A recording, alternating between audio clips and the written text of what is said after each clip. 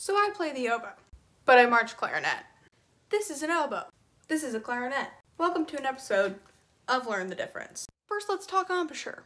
For oboes, it's all lips. She's crispy.